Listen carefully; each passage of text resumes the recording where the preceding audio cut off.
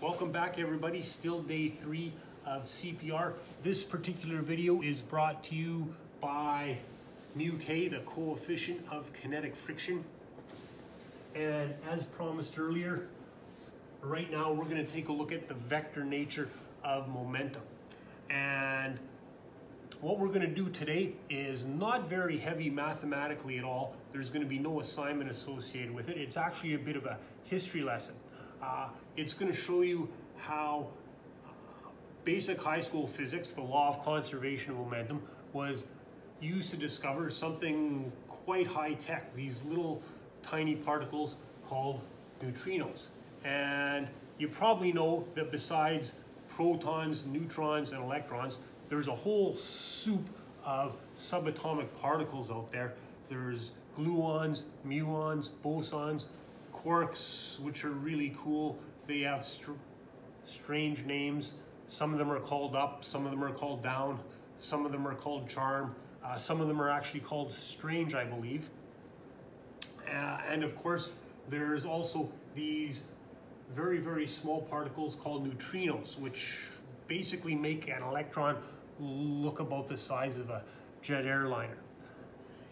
Now, before we talk about how neutrinos were discovered, you should know a little bit about radiation and radioactivity. Of course, certain substances are radioactive. Some radioactive substances, they give off alpha particles, and an alpha particle is just a helium nucleus.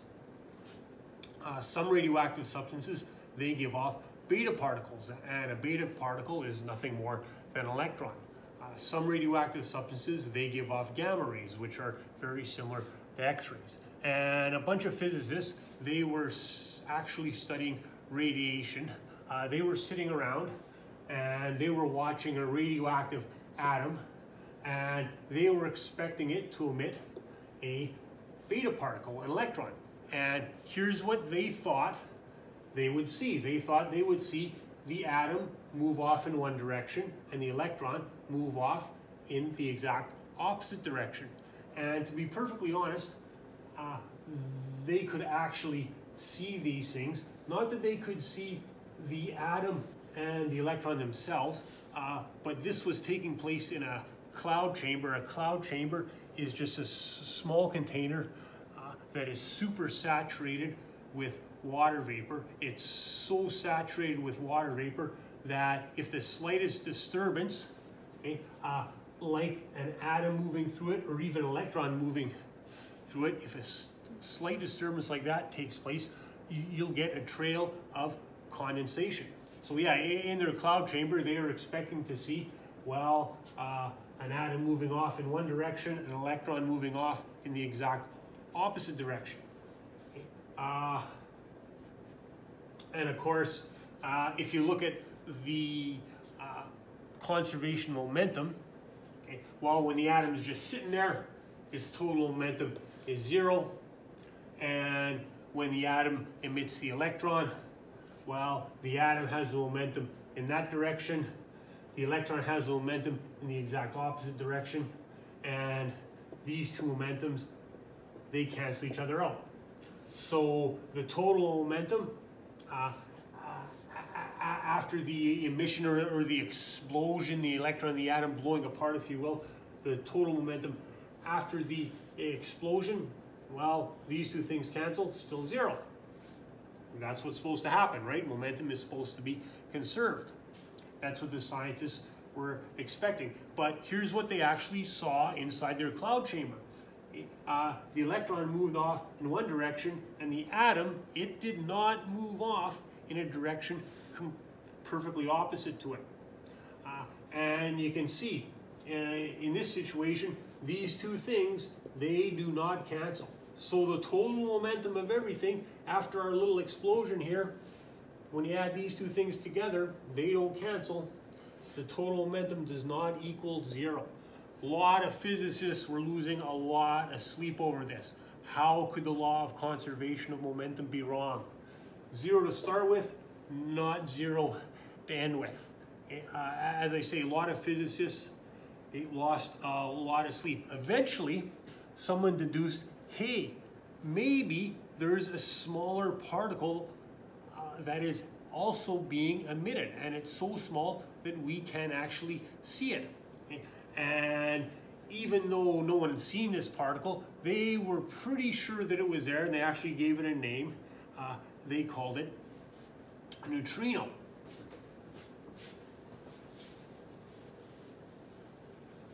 And they didn't know very much about a neutrino, but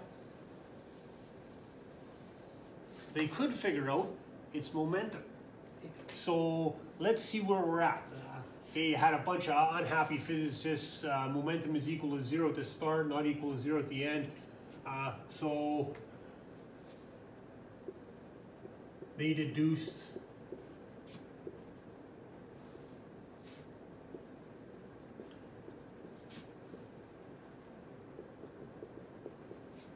a smaller particle, in other words, a neutrino.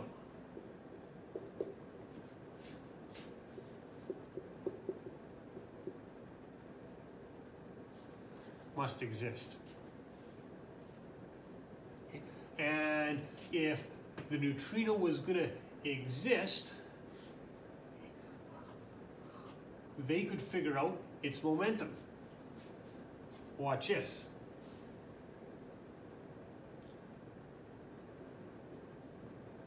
Remember, our atom is moving off in this direction with a certain momentum. Our electron is moving off in this direction.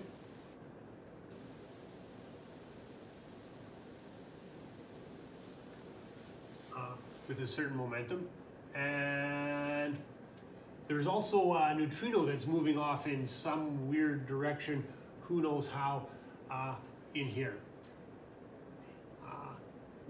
What do we know about this neutrino? Well, how about this? Remember, the total momentum of everything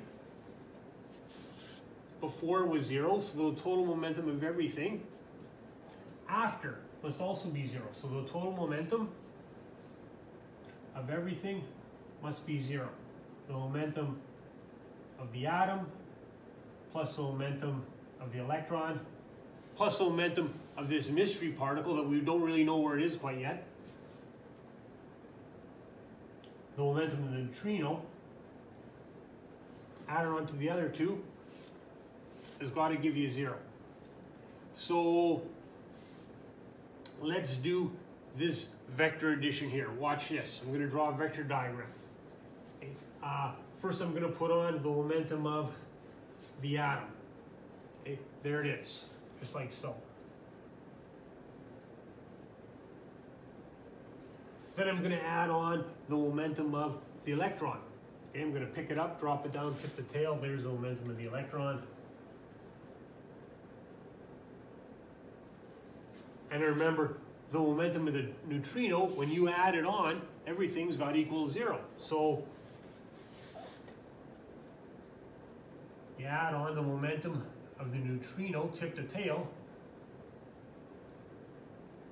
And of course, if the resultant is going to be 0, it's going to wind up back where you started from. So from drawing this little vector diagram, just from a little bit of high school physics, the physicists knew, well, if the atom goes this way and the electron goes this way, well, the neutrino, it's got to be going off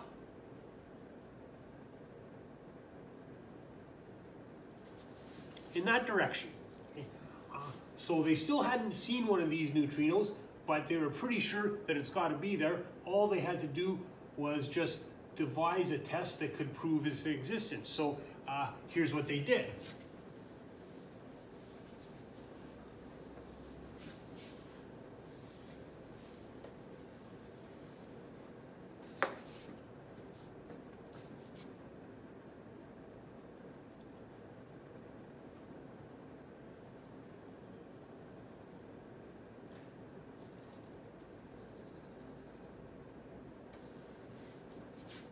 They surrounded their cloud chamber with something like a TV screen. You know, when a TV screen, at least from an older TV, when an electron hits it, it lights up. Well, this is the same kind of idea. They surrounded their cloud chamber with a detection screen.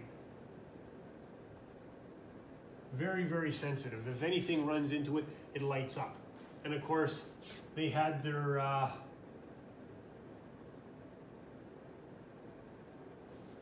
atom sitting there, and it emitted an electron, and the atom goes off this way.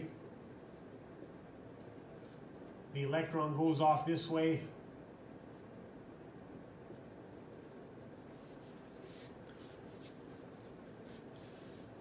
And the neutrino, if it's going to be emitted, it's going to go off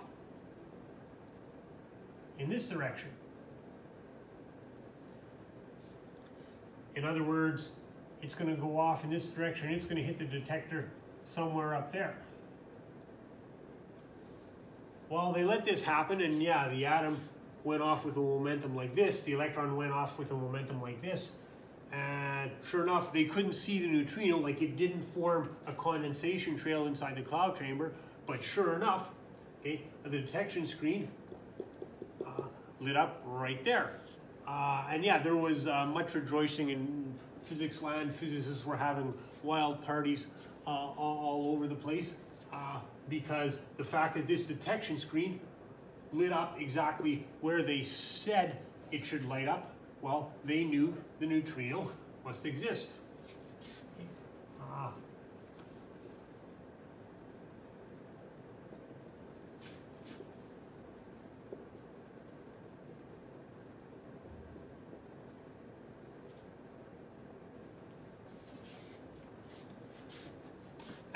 And yeah, this is a perfect example of something very high tech, the discovery of neutrinos, depending on something very, very basic, like the law of conservation of momentum.